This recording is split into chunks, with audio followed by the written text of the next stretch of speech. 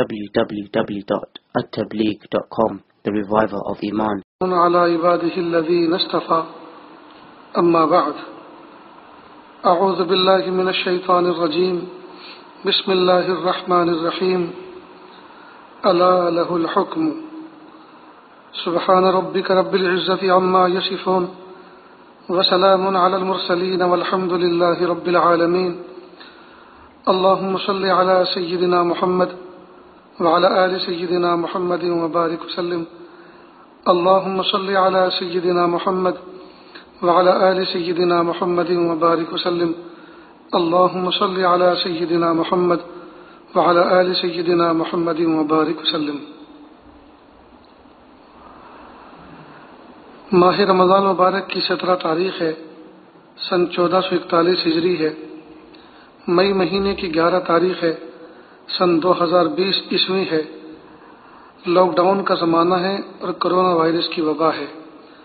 اللہ تعالیٰ سے دعا ہے کہ اللہ پاک اس بیماری سے اہل ایمان کی پوری انسانیت کی حفاظت فرمائے اور اللہ پاک اپنی طاقت اور قدرت کو پہچاننے کا اس کو ذریعہ بنا دے. اللہ رب العزت نے اپنی قدرت سے اور اپنے فضل سے ہم سب کو دنیا میں پیدا فرمایا اور اس دنیا میں نفع نقصان کی چیز کیا ہے اللہ پاک نے وہ بھی ہمیں بتائی. اس دنیا میں ماں باپ اپنے بچوں کی ضروریات سے خوب واقف ہوتے ہیں. حالانکہ بچے چھوٹے ہوتے ہیں، ابھی ان کی زبان نہیں پلٹتی، وہ کوئی تلفظ نہیں کر سکتے، لیکن ان کو اشاروں کے سمجھنے میں بھی ماں باپ کو کوئی تکلیف نہیں ہوتی. وہ سمجھ جاتے ہیں کہ اس کی ضرورت کیا ہے. اسی طرح انسان جو اپنے باڑے میں، آنگن میں، کھیتی باڑی میں جانور پالتا ہے اپنی ضرورت کے، گائے ہیں، بھینسیں ہیں، بکریاں ہیں، جب وہ جانور انسان کے باڑے میں رہتی ہیں اور انسان کی نگرانی میں رہتی ہیں، اس کی ملکیت ہوتی ہے، تو انسان کو ان کی ضرورتوں کو سمجھنے میں بھی دشواری نہیں آتی. حالانکہ وہ بے زبان جانور ہیں، بے زبان جانور ہوتے ہیں، لیکن انسان سمجھ جاتا ہے کہ اس کا مزاج کیسا ہے، اس کی طبیعت کیسی ہے، آج یہ بھوکی کیوں ہے، آج یہ بیٹھی بھی کیوں ہے، آج یہ جانور کھڑا ہوا کیوں ہے، بیٹھ کیوں نہیں رہا. اس کا پیشاب بتلا رہا ہے، اس کے پیشاب کا طریقہ اور اس کی مینگنیاں اور گوبر وہ بتا رہا ہے کہ اس کا جی ٹھیک نہیں ہے، اس کی صحت ٹھیک نہیں ہے. تو جب اللہ رب العزت نے ایک چھوٹی سی مخلوق انسان کو اس کائنات کے اندر ایسی عظیم دولت ذہن کی اور عقل کی عطا فرمائی کہ وہ اپنے بچوں کے اشاروں کو سمجھ کر اندازہ کر لیتا ہے کہ ان کو کس چیز کی ضرورت ہے، اور وہ اپنی ملکیت کے جانوروں کے مزاج کو دیکھ کر سمجھ لیتا ہے کہ ان کو کیا پریشانی اور کیا تکلیف ہے. تو کیا کائنات کا ربا، کائنات کا خالق و مالک، کیا اپنے بندے جو اس کائنات میں اللہ پاک نے اشرف المخلوق جن کو بنایا، کیا ان کی ضرورت کو نہیں سمجھتے ہوں گے وہ رب؟ یقیناً پیارے رب انسان کی ضرورتوں کو کیوں نہیں سمجھتے؟ وہ تو ہمارے خالق و مالک ہیں. انسان کو اللہ نے کیوں پیدا فرمایا، اس کا مقصد حیات کیا ہے، اس کی ضروریات کیا ہیں، اس کے مضرات کیا کیا ہیں اور اس کے منافع کن چیز میں ہیں. اللہ رب العزت نے انسانوں کی ہدایت کے لیے ایک نظام بنایا اور اس نظام کو نبوت کا نظام کہتے ہیں، رسالت کا نظام کہتے ہیں کہ اللہ پاک نے انسانوں کی ہدایت کے لیے ایک سلسلہ قائم فرمایا اور انسانوں کی ہدایت اس پر موقوف فرمائی کہ آپ ان کی باتوں کو مانیں. وہ جو کہہ رہے ہیں وہ ہمارے نمائندے ہیں، ہمارے فرشتادہ ہیں، ہمارے میسنجر ہیں. ان کی بات جو تم مانو گے اور سنو گے تو آپ ہمیں خوش کرنے والے بنو گے. چنانچہ سب سے پہلے نبی جو اس کائنات میں آئے وہ ابو البشر حضرت آدم علیہ السلام تھے، جن کی ذات سے انسانوں کا بیج دھرتی پر آیا، جو انسانوں کی ابتدا تھے اور وہ اللہ کے پیغمبر تھے، نبی بھی تھے. پھر یہ سلسلہ چلتا رہا، انبیاء کرام آتے رہے، انسانوں کی تعداد بڑھتی رہی، انسانوں کے مسائل بڑھتے رہے، انبیاء کرام آتے رہے. کئی مرتبہ تو ایک ہی زمانے میں کئی نبی ہوتے تھے، بھائی بھی نبی، دوسرا بھائی بھی نبی، بیٹا بھی نبی، ابا بھی نبی. چچا بھی نبی، سسر بھی نبی، داماد بھی نبی. اس طرح انبیاء کرام کا سلسلہ چلتا رہا اور انبیاء کرام اب اپنے وقت پر آتے رہے. اور اللہ رب العزت اپنے منشے کو، اپنی مراد کو انبیاء کرام کے ذریعے سے انسانوں پر واضح کرتے رہے. انبیاء کرام اس زمانے میں جب تشریف لاتے تھے تو انسانیت کا بچپنا تھا. انسان گویا اس دنیا کے اندر اس دھرتی پر گھٹنیوں چل رہا تھا، لہذا ہر چیز کی سکھانے کی ضرورت تھی. چنانچہ جب انبیاء کرام دنیا میں تشریف لاتے تو وہ جہاں انسانوں کو اللہ سے جوڑنے کے لیے عبادت کا علم لے کر آتے تھے، وہی انسانوں کی معاش کا بھی علم لے کر آتے تھے کہ وہ اس دنیا میں اپنے آپ کو کیسے ڈیولپ کریں، اپنی ضرورتوں کو کیسے تیار کریں اور اس میں کیسے سہولت پیدا ہو. چنانچہ کوئی نبی کھیت جوتنے کی تعلیم لے کر آیا کہ کھیت کیسے جوتا جاتا ہے، بیج کیسے بویا جاتا ہے. کوئی نبی سوئی دھاگے کی تعلیم لے کر آیا کہ جسم کو سی کر کس طرح سے جسم کو چھپایا جاتا ہے. اور کوئی نبی جو ہے قلم سے کاغذ پر لکھنے کی تعلیم لے کر آیا. اور کوئی نبی، یہ انسان زیادہ ہو گئے ہیں اور آپس میں دشمنی کرتے ہیں، لڑتے ہیں، ایک دوسرے کی مخالفت کرتے ہیں، تو ایک دوسرے سے دفاع کیسے کیا جائے، حفاظت کیسے کی جائے. چنانچہ ان کو زرہ بنانے کا اللہ پاک نے علم لے کر بھیجا کہ زرہ اس طرح سے بنتی ہے، شیلڈ اس طرح سے تیار ہوتی ہے اور بلٹ پروف جیکٹ اس طرح سے تیار ہوتی ہے. غرض یہ کہ انبیاء کرام جہاں انسانوں کو ذات حق سے وابستہ کرتے تھے، اللہ کی ذات سے جوڑتے تھے عبادت اور طاعت کے ذریعے سے، وہی ساتھ ساتھ انبیاء کرام انسانوں کو اس دنیا کے اندر رہتے ہوئے کس طرح سے وہ اللہ تعالیٰ کی نعمتوں سے فائدہ اٹھائیں اور کیسے اپنے لیے کاموں میں سہولت پیدا کریں، اس کا بھی علم لے کر آتے تھے. جب انسانیت اپنے بچپنے سے نکل گئی اور انسانیت گویا بھرپور جوانی کو پہنچ گئی، پھر اللہ رب العزت نے سید الانبیاء محمد الرسول اللہ صلی اللہ علیہ وسلم کو آخر میں بھیجا. وہ خاتم النبیین ٹھہرے. محبوب صلی اللہ علیہ وسلم پر نبوت ختم ہو گئی اور نبوت کے دروازے کو گویا تالا لگا دیا گیا. اب صبح قیامت تک کوئی نبی آنے والا نہیں ہے. اگر کوئی نبوت کا دعویٰ کرے تو وقت کا کوئی فرعون، کوئی ابلیس تو ہو سکتا ہے، شیطان تو ہو سکتا ہے، نبی ہرگز نہیں ہو سکتا. حالانکہ عقل تو یہ چاہتی ہے کہ اس زمانے میں جبکہ انسان بھی بہت بڑھ گئے، انسانوں کے مسائل بھی بہت بڑھ گئے. جس زمانے میں تھوڑے سے تھے اور مسائل بھی تھوڑے سے تھے، اس وقت تو کئی نبی آتے تھے. اب تو بدرجہ اولا زیادہ نبی آنے چاہیے. بمبئی اور کلکتہ اور دلی جیسے شہروں کے اندر کم از کم 4 5 نبی ہونے چاہیے تھے. لیکن ان شہروں میں تو کیا، اور پورا ملک ہندوستان تو کیا، پوری دنیا میں کسی کونے میں کسی چپے میں کوئی نبی نہیں. یہ کیوں اللہ پاک نے ایسا نظام بنایا؟ اس لیے کہ انسانیت اپنے بلوغ کو پہنچ چکی تھی. اللہ رب العزت نے انسانیت کی بلوغ پر گویا اپنے آخری نبی محمد رسول اللہ صلی اللہ علیہ وسلم کو مبعوث فرمایا، بھیجا. اور اللہ تعالیٰ نے محبوب صلی اللہ علیہ وسلم کی امت میں ایسے علماء اور صلاحہ تیار فرما دیے. گویا کہ اللہ کی رحمت نے اب یہ کہا کہ اب مجھے کسی نبی کو بھیجنے کی ضرورت نہیں ہے. میرے محبوب کی امت میں نے ایسے علماء کو تیار کر دیا ہے، ایسے علماء کو پیدا کر دیا ہے کہ اب وہ کار نبوت صبح قیامت تک انجام دیتے رہیں گے. اب کسی کو الگ سے نبی کے نام سے بھیجنے کی ضرورت نہیں ہے. سبحان اللہ العظیم. واقعی اس امت کے علماء کو اللہ پاک نے وہ شان عطا فرمائی. ہزاروں کی تعداد میں ایک عالم کے پیچھے اس کے فالوورز ہیں اور اس کو ماننے والے ہیں، اس کے متبعین ہیں. وہ جس طرح سے کہتے ہیں شریعت پر الحمدللہ اس طرح عمل کرتے ہیں. جن برائیوں سے روکتے ہیں ان برائیوں سے رکتے ہیں، ان سے مشورہ کرتے ہیں. مشورہ کر کے زندگی میں کامیابی ان کے قدم چومتی ہے. تو اللہ پاک نے ایک نظام بنایا. تو کہنے کا منشا یہ کہ جب ایک باپ اور ایک ماں گھر کے اندر پلنے والے بچوں کی ضرورتوں کو سمجھ سکتے ہیں اور ان کے اشاروں کی زبانوں کو سمجھتے ہیں، اور ایک مالک اور ایک باغباں اپنے باغ میں پلے ہوئے جانوروں کو اور اپنی ملکیت میں رکھے ہوئے جانوروں کی ان کی اداؤں کو سمجھتا ہے، ان کی ضرورتوں کو سمجھتا ہے، ان کی تکلیف کو سمجھتا ہے اور دور کرنے کی کوشش کرتا ہے، تو جب اللہ پاک نے انسان کو ایسا شعور اور عقل عطا فرمائی تو کیا اللہ رب العزت نے انسان کا نفع کس میں ہے، انسان کا نقصان کس میں ہے؟ کہ اللہ نہیں سمجھتے؟ ظاہر اللہ خالق ہیں، اللہ بخوب سمجھتے ہیں۔ تو اسی رب کائنات نے انسان کے نفع نقصان کا ایک نظام بنایا جس کو نبوت کا نظام کہتے ہیں، رسالت کا نظام کہتے ہیں، اور اس نظام کے ذریعے سے انسانوں کی تربیت فرمائی۔ اس لیے کہ نفع نقصان کا نظام بنانے کے لیے دو چیزوں کی بنیادی طور پر ضرورت ہے، ایک تو علم پورا ہو، ایک فہم پوری ہو۔ ظاہری بات ہے کہ اللہ رب العزت بندوں کی ضرورتوں کو جو سمجھتے ہیں وہ کوئی نہیں سمجھ سکتا، اور اللہ کا جو علم ہے اس کو کوئی نہیں پہنچ سکتا۔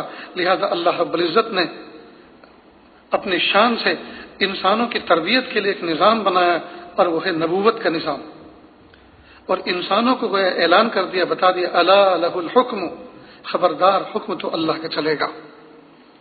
اللہ کے حکم اس دنیا میں، اس دھرتی پر جو سکہ رائج الوقت ہوگا، اس دھرتی پر جو سکہ چلتا ہوگا وہ اللہ کے حکم کا چلتا ہوگا، اسی میں تمہاری کامیابی ہے۔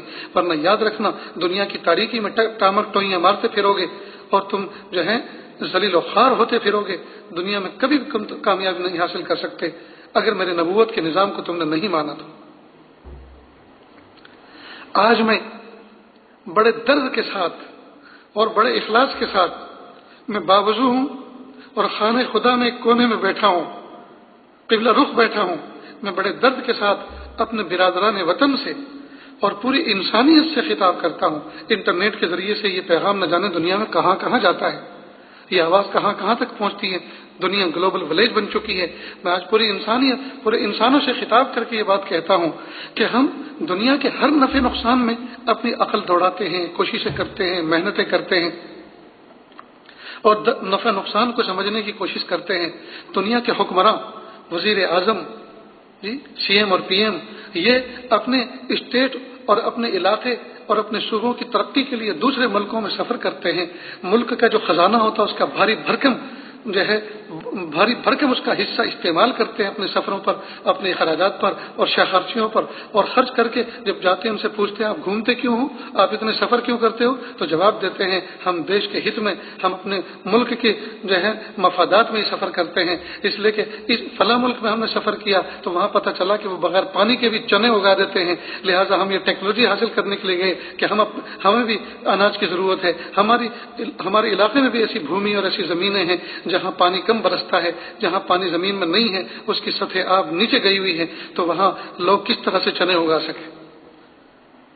تو چنے اگانے کے علم کے لیے خرچیاں کر کے، بڑے بڑے اخراجات کر کے ہم دوسرے ملکوں میں جاتے ہیں اور وہ علم سیکھ کر آتے ہیں، اور اپنے ملک کی ترقی کے لیے دنیا بھر کے سفر کر کے ہم جو ہے جاتے ہیں، اور اپنے ملک کی ترقی پیش نظر ہوتی ہے اور وہ ٹیکنالوجی جو ہے لے کر آتے ہیں اور اپنے ملک والوں میں تقسیم کرتے ہیں۔ لیکن انسان کیا ہو گیا ہے، انسانوں کو اپنی روح کی ترقی، اپنی آتما کی ترقی، اپنے باطن کی ترقی کے لیے ہم کیوں سمجھنے کی کوشش نہیں کرتے کہ ہمارے باطن کی ترقی کس میں ہے۔ اور ہم اہل ایمان جن مسلمانوں سے پوری دنیا اس وقت کھار کھائی ہوئی ہے، اور مسلمانوں سے پوری دنیا اس وقت جو ہے دشمنی لیے ہوئے ہے، اور مسلمان اس وقت مظلومیت کے زندگی آسمان کی چھت کے نیچے گزار رہے ہیں، ان علماء اور ان کے پیشوا آخر ان کے ساتھ سر جوڑ کے کیوں نہیں بیٹھتے کہ آج ہم نیوٹرل ہو کر، ہم بالکل خالی ذہن ہو کر ہم تم سے کچھ سوال کرتے ہیں، ہمارے من میں کچھ سوال ہیں، ہم آپ سے پوچھتے ہیں، آپ بتاؤ، ہمیں جواب دو۔ وہ جواب دیں گے، اور اسلام کا نظام ایسا ہے اگر اس سے جواب نہیں بن سکے گا تو اپنے کسی بڑے سے پوچھ کے جواب دے گا۔ اس کو سمجھنے کی کیوں کوشش نہیں کر رہے، اور اسلام کو سمجھنے کی کیوں کوشش نہیں کر رہے؟ ساری دنیا کی ترقیوں کو سمجھ رہے ہیں، ساری دنیا کی ٹیکنالوجی کو اپنے یہاں اپنے گھر میں لانے کی اور بسانے کی کوشش کر رہے ہیں، لیکن انسان کی آتما کی ترقی، انسان کی روح کی ترقی جس چیز میں ہے، اس کی ترقی پر ڈسکس کیوں نہیں کرتے، اس پہ کیوں نہیں سوچتے؟ اس پہ جو کچھ سمجھ رکھا ہے بس اسی پہ ہاتھ دھر کے بیٹھے ہیں کہ جو کچھ ہم کہہ رہے ہیں، جو کچھ کر رہے ہیں وہی کافی ہے۔ ہائے ہائے، حضرت خواجہ نظام الدین اولیاء رحمۃ اللہ علیہ ایک مرتبہ بیمار ہوئے، اور بیماری ایسی تھی کہ ان کو بے ہوشی اور غشی طاری ہو جاتی تھی۔ اس علاقے کے اندر ایک جوگی اس زمانے میں تھے جو اپنی نفس کشی کر کے، اپنی روح پہ محنت کر کے، یہاں بیچ میں ایک بات سمجھ لیں، جب انسان نفس کشی کرتا ہے، اپنی خواہشات نفس کے خلاف کرتا ہے، تو اللہ پاک چاہے وہ کسی بھی مذہب کا ہو، کچھ نہ کچھ اس کی روح میں کمال پیدا کر دیتے ہیں، کچھ نہ کچھ۔ وہ صرف نجات کے لیے کافی نہیں ہوتا، کچھ نہ کچھ اس کو کمال دے دیتے ہیں۔ چنانچہ وہ جوگی اپنی روح پہ محنت کر رہا تھا، نفس کے خلاف کر رہا تھا، تو اللہ پاک نے اس کو ایک عجیب صلاحیت دی تھی کہ وہ اگر کسی بیمار کو دیکھ لے اور اس پر توجہ ڈالتے تو اس کی بیماری کو سلب کر لیتا تھا۔ اس کو سلبی توجہ بھی کہتے ہیں۔ تو جب حضرت ایک مرتبہ اس بے ہوشی سے افاقہ پایا تو مریدین متعلقین نے کہا حضرت ایک جوگی ہے، وہ اسی طرح سے بیماروں کو شفا دلاتا ہے، تو ہم آپ کو اس کے پاس لے کے چلتے ہیں۔ حضرت نے فرمایا ہرگز نہیں، مجھے اس کے یہاں کبھی مت لے جانا۔ پھر بے ہوش ہو گئے۔ اب وہ بار بار بے ہوشی کے دورے پڑتے رہے۔ ایک مرتبہ مریدین نے سوچا کہ اب کی بار جب بے ہوش ہو جائیں گے، ہم ان کی چارپائی سمیت ان کو چارپائی پہ لٹا کے چاروں پائیں پکڑ کے اٹھا کے اس کے یہاں لے جائیں گے اور اس سے علاج کروائیں گے، اور جب ٹھیک ہو جائیں گے چاہے یہ ماریں تو کوئی بات نہیں، مار کھا لیں گے، لیکن حضرت کی تکلیف ہم سے دیکھی نہیں جاتی۔ اللہ کی شان، حضرت پر غشی طاری ہوئی اور یہ لوگ اپنے مشورے کے مطابق چارپائی اٹھا کے جوگی کے یہاں لے گئے۔ جوگی حضرت کی طرف متوجہ ہوا اور اللہ کی شان کہ جیسے اس نے توجہ ڈالی بیماری کی کیفیت ختم ہوئی، حضرت اٹھ کے بیٹھ گئی۔ حضرت نے اس کی در و دیوار کو جب دیکھا تو حضرت نے اندازہ کر لیا کہ یہ تو میں کسی اور جگہ پر ہوں، تو فوراً جوگی کی طرف متوجہ ہوئے اور اس سے پوچھا کہ یہ کمال آپ کو کیسے ملا ہے؟ تو کہا کہ جی میں اپنی نفس کے خلاف کرتا ہوں، اپنے نفس کی ہر بات کی جو ہے ہر بات کے خلاف کرتا ہوں، اللہ پاک نے مجھے یہ کمال اس وجہ سے دیا ہے۔ کہ اچھا یہ بتاؤ اسلام لانے کو آپ کا نفس کہتا ہے کہ نہیں کہتا؟ اب وہ خاموش، تو کیا بتائیے کہ جی نہیں کرتا، اسلام لانے کو میرا نفس نہیں کہتا، تو کہا اس کی مخالفت کیوں نہیں کرتے پھر؟ اب وہ سوچ میں پڑ گیا۔ پھر حضرت نے فرمایا کہ اگر آپ اس کی مخالفت کرو گے تو یاد رکھنا اللہ تعالیٰ اس سے کہیں آگے تمہیں کمالات عطا فرمائیں گے۔ بس اس نے فوراً کلمہ پڑھ لیا اور مشرف اسلام ہو گیا۔ اب حضرت وہاں سے نکلے تو لوگوں نے کہا حضرت جوگی کے یہاں گئے تھے؟ تو کہا جوگی کے یہاں علاج کے لیے نہیں گئے تھے، جوگی کا علاج کرنے گئے تھے، اس کو مشرف اسلام کر کے آئے۔ تو اللہ رب العزت نے یہ واقعہ سنانے کے بعد اس لیے بتانا یہ تھا کہ اللہ رب العزت نے انسان کے اندر بے شمار کمالات رکھے ہیں، اللہ پاک نے اس کو اشرف المخلوق بنایا ہے، لیکن یہ کمالات اس وقت تک ادھورے ہیں، اس وقت تک ناقص ہیں جب تک کہ وہ نبوت کی روشنی کے میں حاصل نہ کیے گئے۔ نور نبوت سے جب تک وہ دور رہیں گے وہ کمالات نہیں ہیں، وہ زوال ہے۔ کمال تو تب ہوگا جب نور نبوت سے وہ کمال منور ہو۔ تو اللہ رب العزت نے ہم سب کو ایمان عطا فرمایا، اور جو لوگ ایمان سے محروم ہیں اللہ تعالیٰ سے دعا ہے کہ اللہ پاک ان کو ایمان والوں سے مل کر ایمان اور دین کو سمجھنے کے اللہ ان کو توفیق عطا فرمائے۔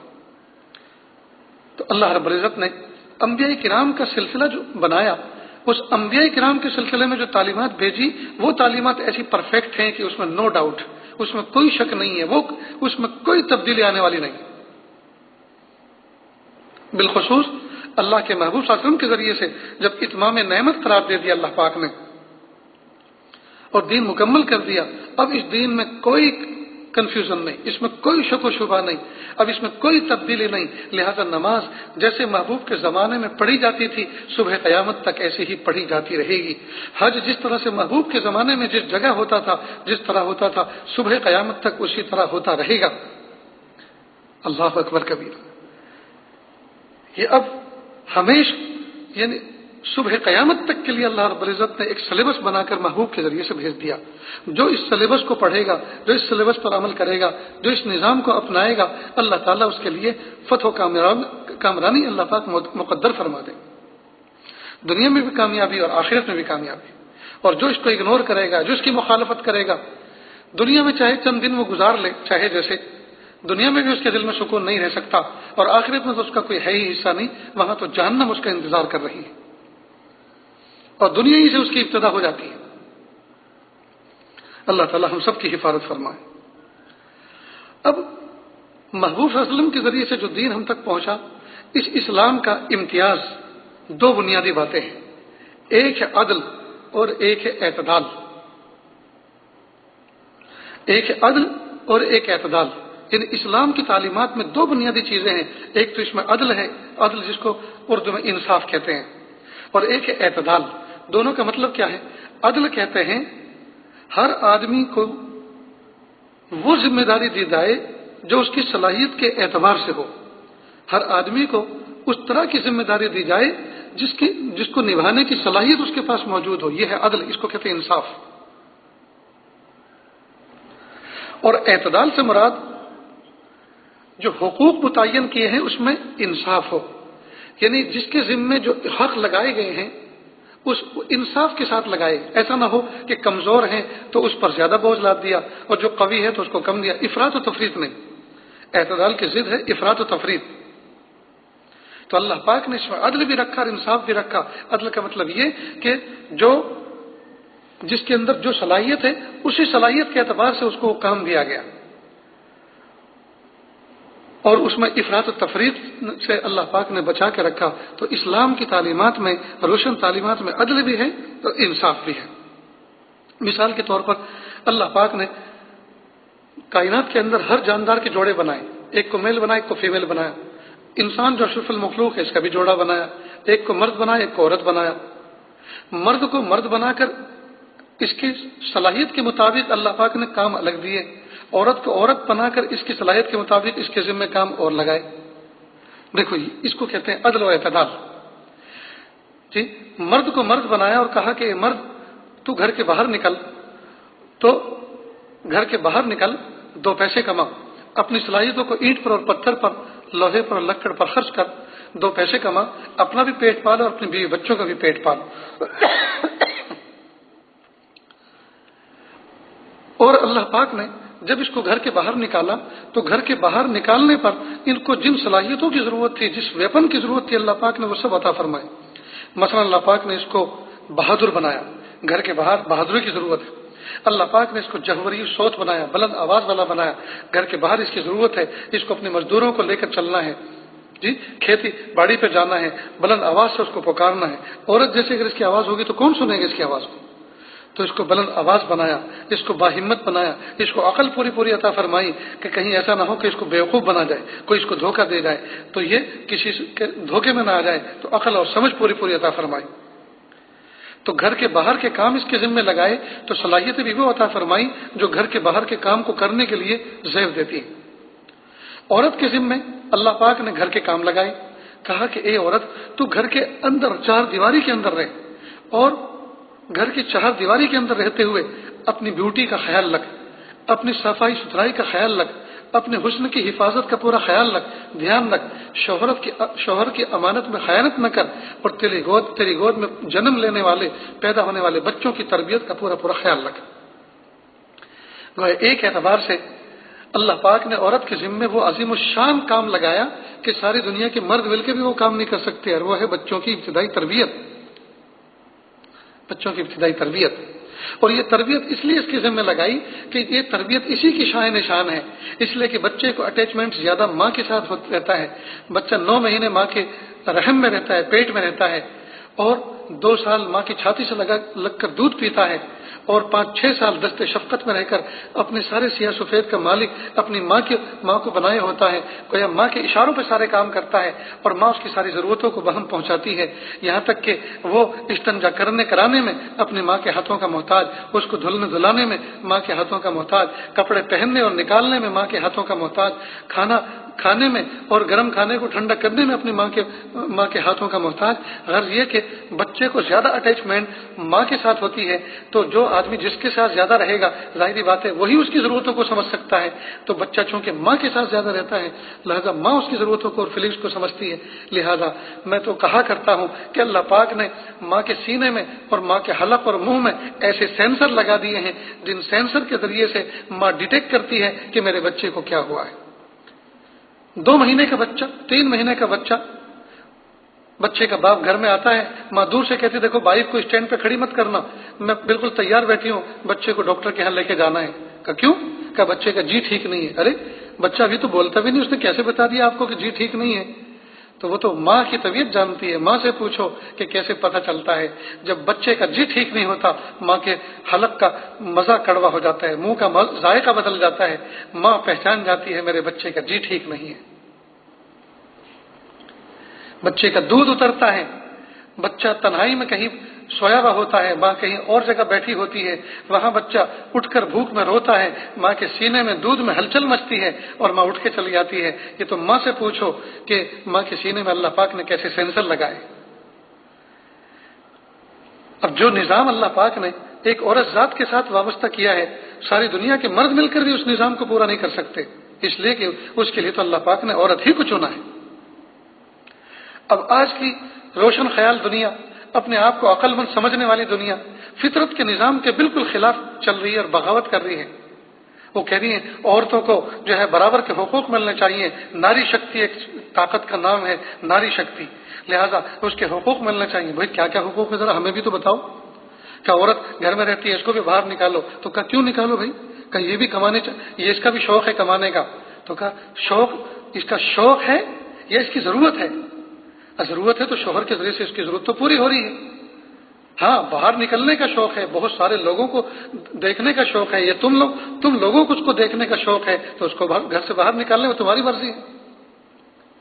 اچھا یہ بتاؤ جب تم اس کو کمانے کے لیے گھر سے باہر نکالو گے تو اب یہ بتاؤ کہ وہ کمائے گی تو پھر گھر میں واپس جا کر فوراً آرام کرے گی، گھر کا کھانا بھی پکائے گی؟ کہا بھائی کھانا پکانا تو اسی کو زیب دیتا ہے، وہی بنائے گی، مرد تو نہیں بنائیں گے۔ تو پھر تم نے اس کو آزادی کہاں دی؟ پھر تم نے اس کو برابر کا حق کہاں دیا؟ تم نے تو اپنے سے ڈبل حق دیا اس کو۔ تم تو سنگل جاب کرتے تھے، گھر سے نکلتے تھے کمانے کے لیے اور کما کے آتے تھے، گھر میں آرام کرتے، اب اس کی قسمت میں تو آرام ہے نہیں، یہ تو گھر سے نکلتی ہے۔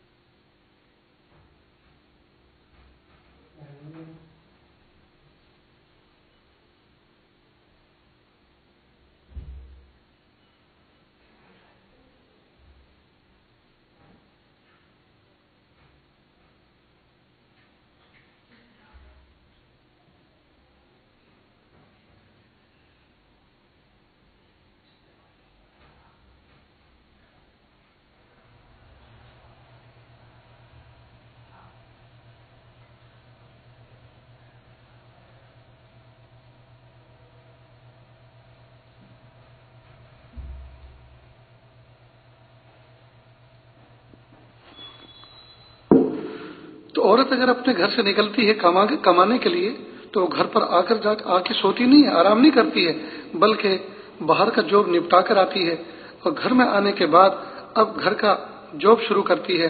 اسے کھانا پکانا ہوتا ہے، شوہر کے حقوق ادا کرنے ہوتے ہیں، اس کو راحت پہنچانی ہوتی ہے، بچوں کو کھانا دینا ہوتا ہے، ان کو سلانا ہوتا ہے، اتنے سارے کام اس کے ذمے ہیں۔ تو آزادی کے نام پر عورت آزاد نہیں ہوئی بلکہ برباد ہو گئی۔ اسلام نے تو اس کو سنگل ہاؤس جاب دیا تھا کہ بس گھر میں رہو، رانی بن کر، کوئین بن کر رہو، بچوں کی بہترین تربیت کرو اور شوہر کے لیے اپنے آپ کو ہر وقت سجا کے رکھو، دلہن بن کر رہو۔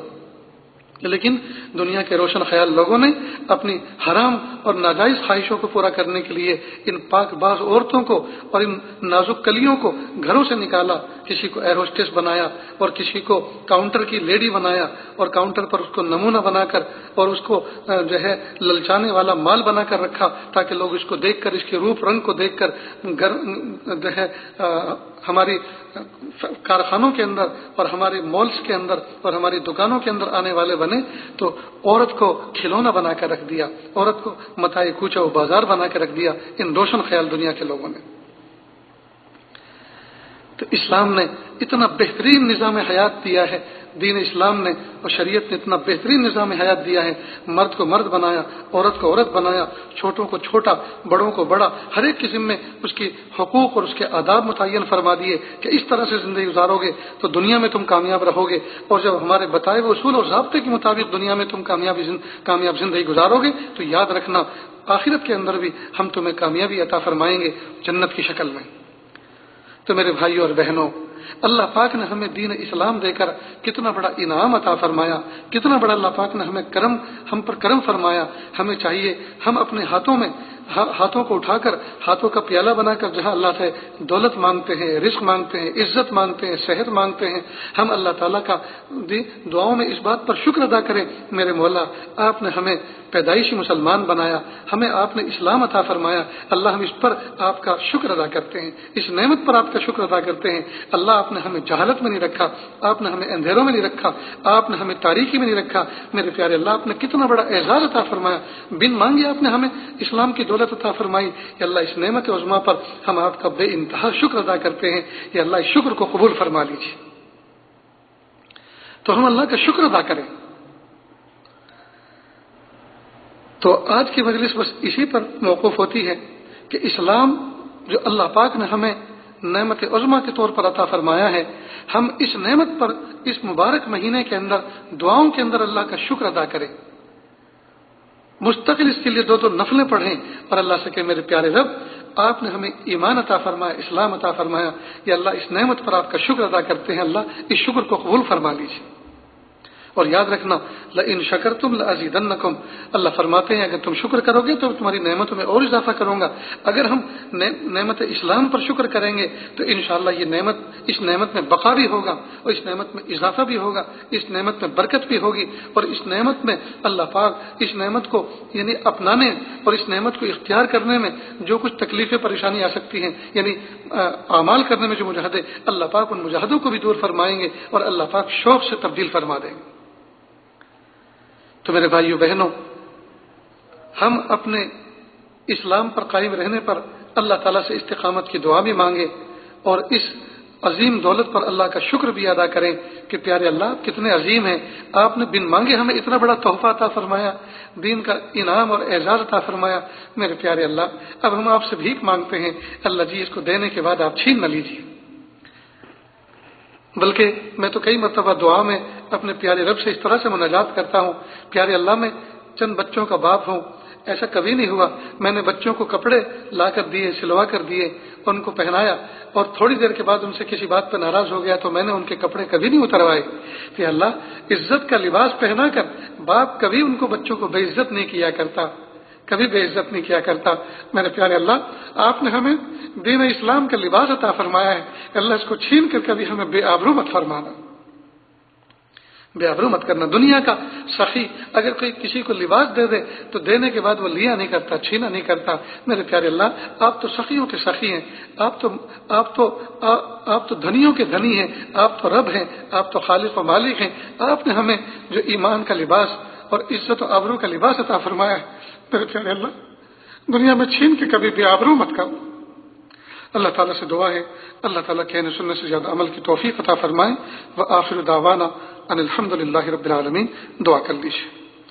بسم اللہ الرحمن الرحیم۔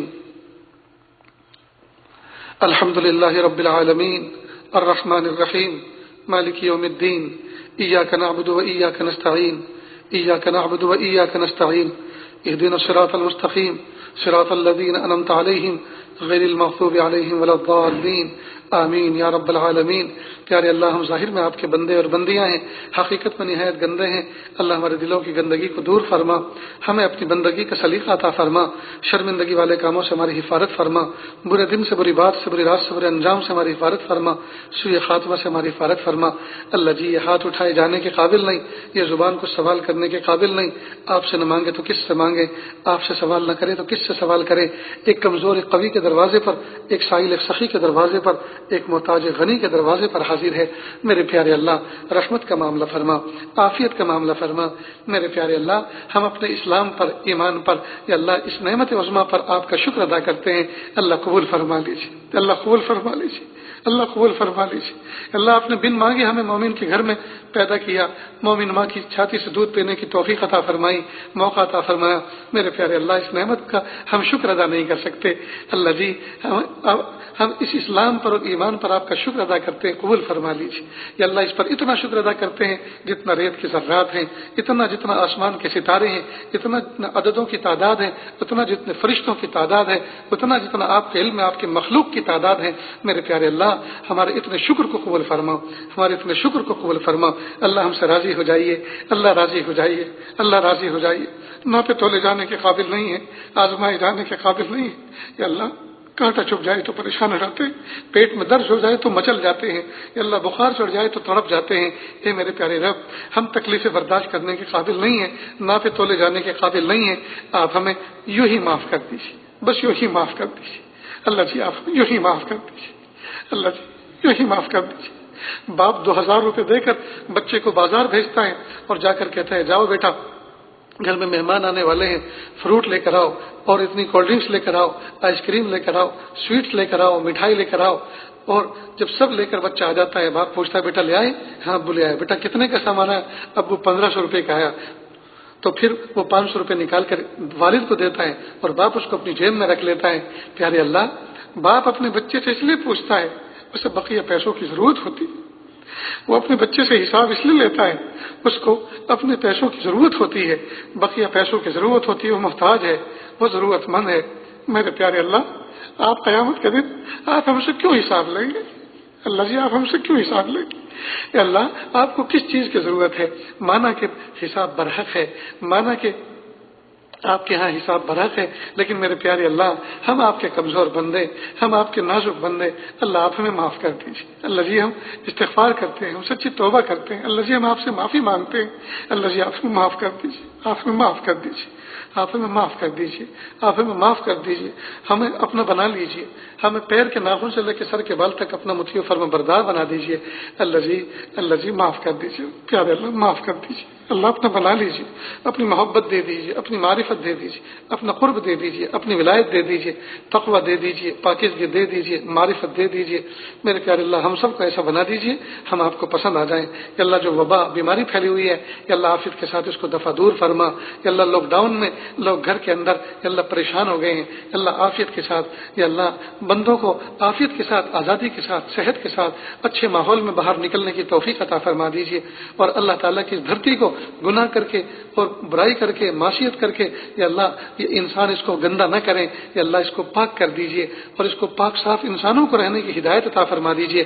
اللہ ہم سب کو ایسا بنا دیجیے ہم آپ کو پسند آ جائیں۔ وصلی اللہ تعالی علی خیر خلقہ محمد و آلہ و اصحابہ اجمعین برحمتک یا ارحم الراحمین۔